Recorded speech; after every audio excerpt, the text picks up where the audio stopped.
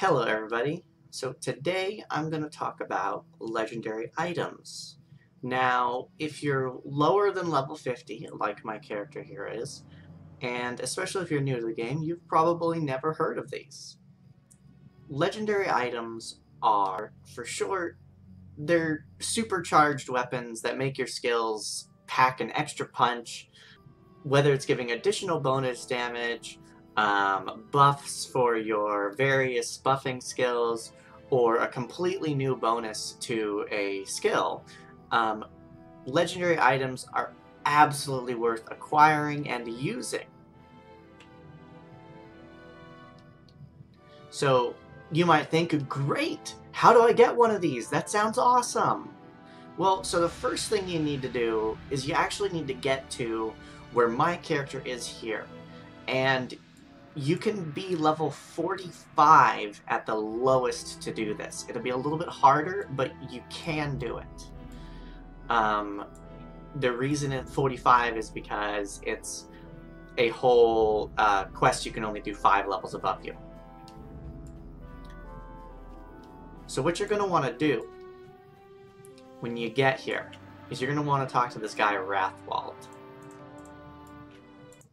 There's this entire quest line that you're going to do, and it takes about an hour, but it will give you your first LI, at least, level 45 to 50, blah, blah, blah. And even kind of the little in-game how to do LIs isn't really good. And it's not nearly as comprehensive as this video.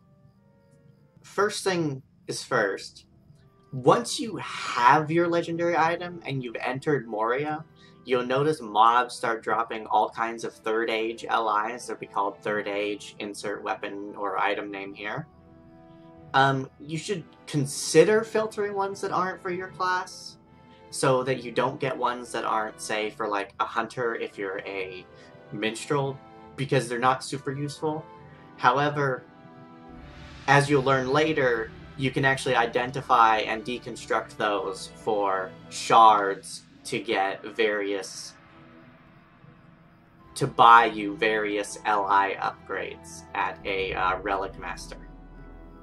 So it is really entirely up to you. Excluding the starting LI, so the first one they give you, right? All LIs can be classified in 3 tiers, and they will all follow kind of this pattern. So third age, second age, and first age. Third age will be purple, which is the lowest. First age will be gold, which is the highest. And a second age is going to be blue, which is the second. It's, in the middle. The age of an LI determines how many of the maximum upgrade points you can get. So, for example, if you have a third age legendary item versus a first age legendary item, you will be able to upgrade the first age one more and have more of the upgrades. Now, before you get too excited about having a first age every single time you get a new legendary item, remember that you're going to want to replace your legendary items at least every 10 levels, if not more often. I usually do it every 5 because you'll just pick up one that's just better damage-wise, and you want to get through stuff. However, you can start getting first stages at level 60, and you can start crafting them at level 65, 75, 85, 95, and 100. If you really, really want those first stages for as you go through, say you're a completionist or you just want the best of the best of the best, well, you can do that. In the end, it's really just how much time you spend in any given area. If you're a speedrunner, you might not even use legendary items.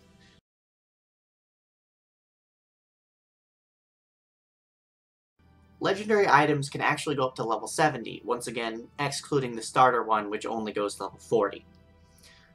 The first 30 levels will give you a bonus, right? A new bonus. So you have 3 bonuses already when you get one, and then you can get 3 more. And you pick between 2 that are randomly selected out of all the ones for your class, blah, blah, blah. As you'll see when I get my legendary item. So, you want to choose wisely between the options, but if you don't really like the abilities, you can actually take another legendary item of the same level or higher, level it up to level 30, to legendary item level 30, and then you deconstruct it at a relic master for, and then you can select one of those to take off of it when you're deconstructing. And then you can use that. It'll give you a little scroll, and you can use that to put on your weapon so you can have it the way you want. Keep in mind that you can't, like, for example, if you're a hunter, you can't take a bow legacy and put it on a sword. It can only go on a bow. And same thing for, say, warden or captain. You can't take it on your warden spear and put it on your javelin. You can't take a captain's halberd and put it on your rune, your class item here. The next 40 levels after those first 30 will allow you to upgrade a legacy, which means when you spend points to upgrade it, right, upgrade the effect, it will cost less points so you can upgrade it more. And each legacy generally has about 10 upgrades, so you might go from having a 2% damage bonus, right, and it costing like 75 points per upgrade. Well, maybe when you get it up to the highest tier or raise the tier, it'll cost 50 points for upgrade or 40 points for upgrade. It'll cost significantly less, so you can use more of those.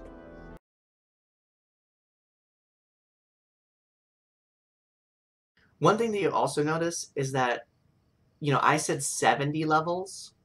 Well, you're sitting here like, well, my legendary item's level 60. What the heck? Alex, you lied to me. What the heck? So actually, to get the last 10 levels, you should probably go to a skirmish camp or a legendary item vendor or even the auction house if you don't have either of those things.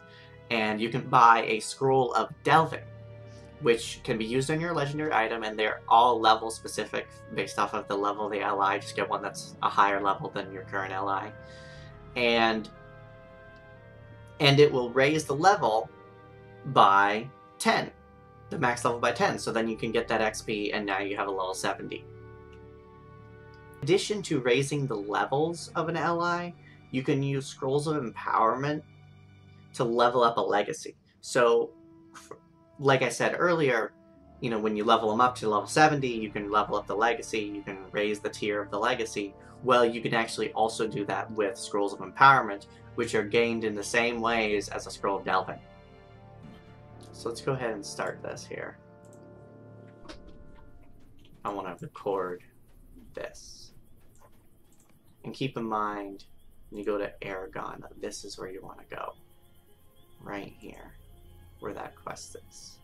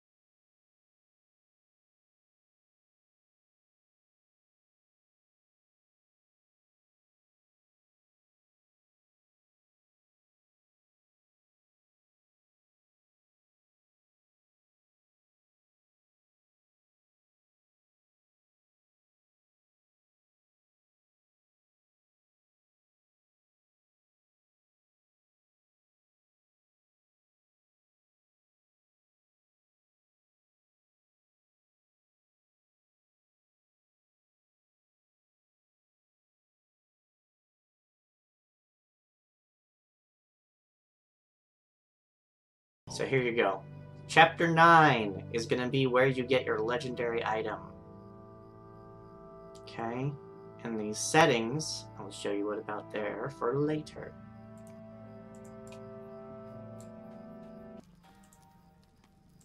Come and stay a moment. Here's a title here.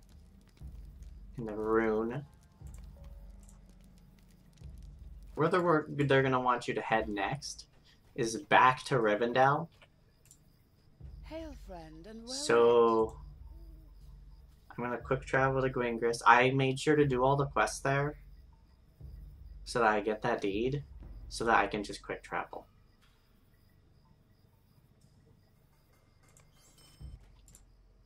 Hail, friend, and well met. There you go.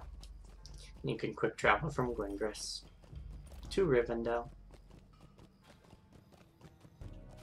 Okay, so this dude is going to give you the tutorial for the legendary items. A shadow was on It's my kind of shield. crap. So what she's going to do, so I got my legendary item here. I'm going to go to the Forge Master.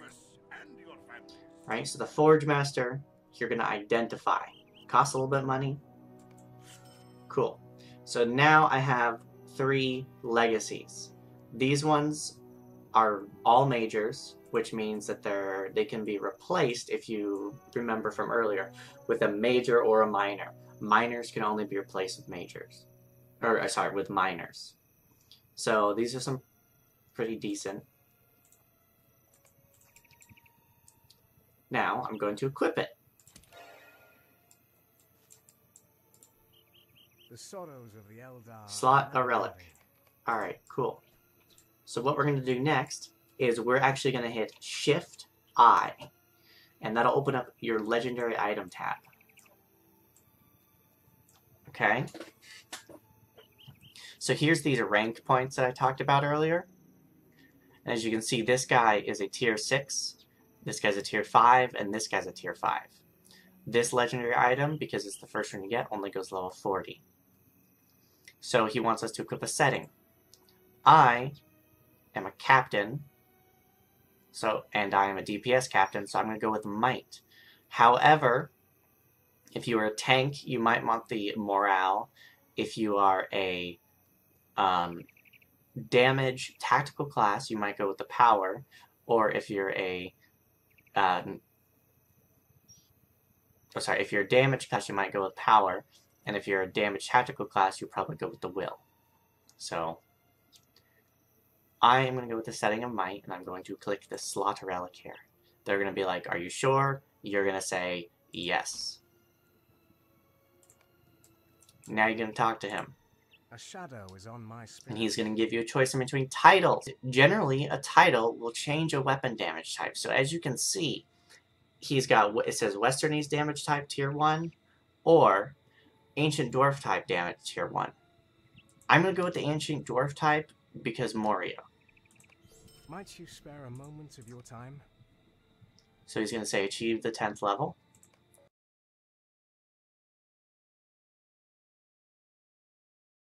So right now I'm just going to talk about the damage types. So damage types on allies often give you different additional bonuses. So common damage is what your weapon normally will do, and it changes the damage type of all of your skills that use that weapon. Now, there's a bunch of different scrolls and all sorts of stuff from vendors that are up to tier 3 damage type, which will generally give you like 1,000 crit. So it'll give you like a little bit, 1,000 of a stat, which is nice, a nice bonus. But that damage type change is what you really want. So most enemies that you're going to be facing throughout all of Middle-earth are going to be quite damageable by Balerion and a Light. So if you can get a Balerion damage type, that's really good. Now, Westernese and Ancient Dwarf both they damage different things. Fire, lightning. Lightning also damages most things. So, Light and Lightning you can get on some tactical classes. And Balerian is every sort of physical damage weapon that you're probably going to want that bonus on. Double check the weaknesses if you happen to be at a specific level. So for example, if you're doing the Rimmerchant raid, Westernies is actually better because it's good against spiders and bugs. So let us equip this. We're applying the title to this. So now my Great Hammer deals Ancient Dwarf Make damage, as you can see. So they're gonna they're yelling at you to level up your legendary item. So now let's say Reforge. Once you get it to level 10. There's a billion ways you can do this. So now he's gonna want you to bring it to the Forge Master. So every 10 levels, what's gonna happen is you're gonna bring your LI to a Forge Master here. And then you're gonna click on a Reforge, and it'll let you name it. It'll ask you if it wants to refund its legendary item points, or if you want to use the default name. I am going to name it Actually a Mall. So as you can see, as I said earlier, it'll give you a chance to choose one of 2 upgrades that are randomly selected. These are both minor legacies, so I'm actually going to go with the Inspire damage as I use that quite a bit. So there we go. New legacy has been added. Talk to him. He's going to make me go talk to somebody else, which I believe is all the way down in Aragon. Yep, back in Aragon. So once you get to this point, you're going to come in here, you're going to talk to him, you're going to defeat the Watcher. I'm going to do this instance. And then you get that title, Seeker of Deep Places, which you might have noticed that that's what was required in order for me to use this Heritage Room. To use other legendary items, that is also required. So you have to finish this quest specifically.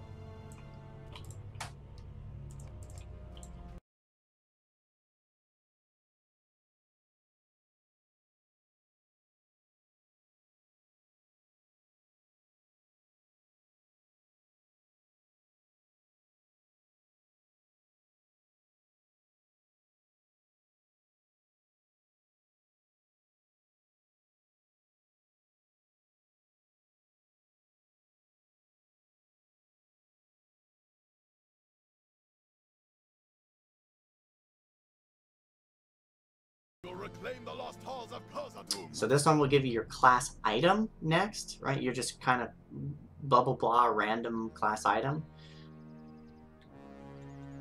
And so it was.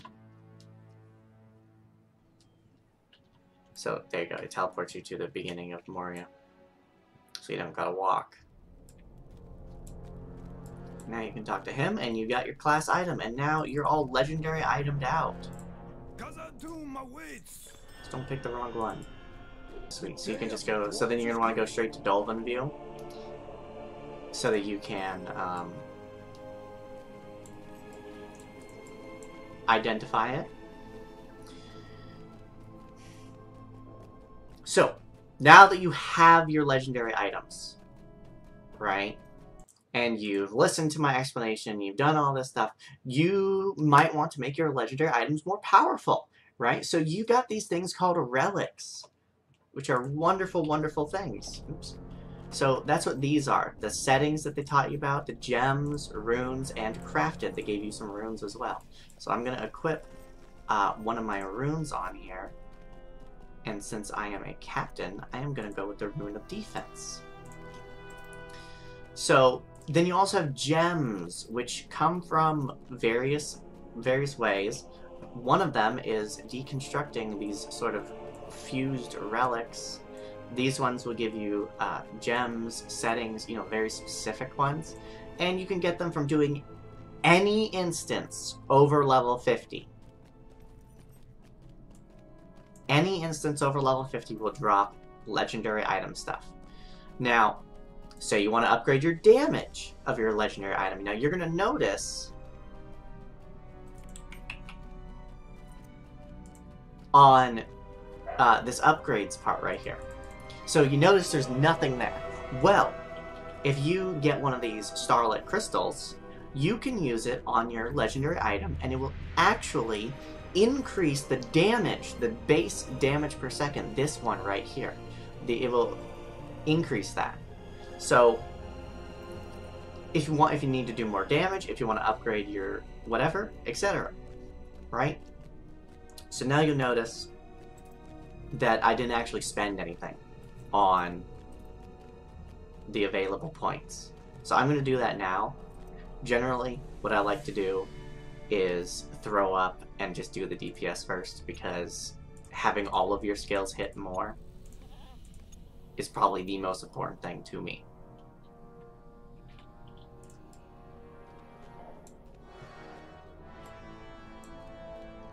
Is our Relic Master and our Forge Master and Identifier Emblem. Equip you. Boom. Captain's item. So now... Oh, yeah, and it requires level 50. So now I've got my 2 allies. Alright, they're both tracked over here on their leveling.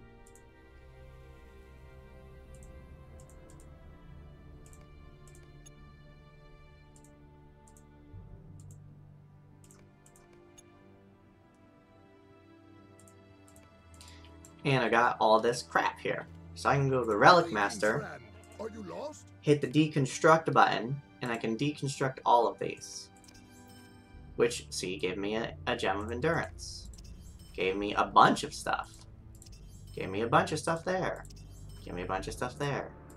Gave me individual. These are for the expansion. And there you go. So now I have all of these things that I can use on my ally. Right, so so I'm going to use the Gem of Endurance, because that gives me vitality and crit, and that's what I need as a captain. Additionally, your class item can use these as well.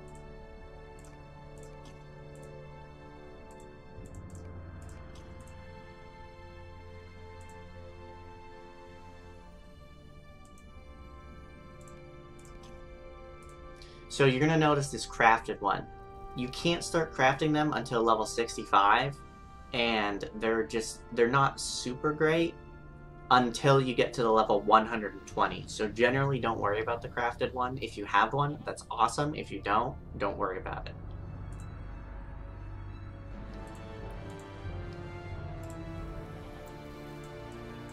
As you can see, I can't actually use this on my starting ally because, like I said, they're crap.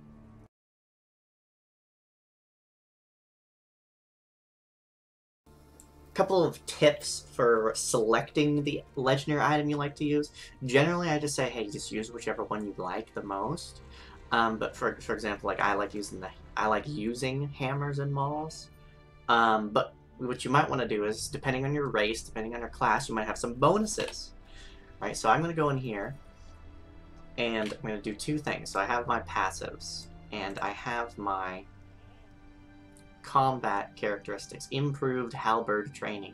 So I actually do plus 5% halberd damage, which is really good to have, because it's plus additional 5% damage. You might also go down here in your weapon proficiencies, and you might have something to say like blah blah blah mastery, 2-handed sword mastery, 2-handed club mastery, 1-handed sword mastery, and it will give you actually a better bonus than the other one, than like the basic. So you want to check those out. Now, if you go into your race traits, you might have a bonus, right? So Captain actually has a bonus for swords. Sorry, High Elf actually has a bonus for swords. And it also has a bonus for light damage. So being a Captain High Elf, use a 2-handed sword, right? Use a halberd, right? You got that light damage already on a lot of your skills. So you're doing that already. Minstrel's really great for this. But different races have different bonuses, and you might want to look at that. Otherwise, like, you know, it's not... It's up to you, but, like, end game, that's where it matters. If you're not level 100 and you need legendary item upgrades, doing skirmishes, going to the skirmish camp, and just flat out buying them at a skirmish camp. Is probably the best way to do it. Like, because you go to legendary vendor and you can just buy the upgrades with skirmish marks.